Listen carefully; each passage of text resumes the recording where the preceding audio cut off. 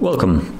In front of me is a OnePlus 6T McLaren edition, and I'll show you how to do a hard reset through settings. So we'll start off by opening up settings, and it's either here or it also can be found in the drop down menu and this little gear icon, so you can tap on it. Then go all the way down into system. From here, reset options, and tap on erase all data, factory reset.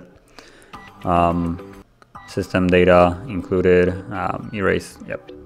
Or well, you can erase also the storage, but there is no card, so there's no point really checking that on. And once it's the way you like it, you can just tap on reset the phone, erase everything, and the process will begin. Now it will take a minute or so, and once it's done, I will be back.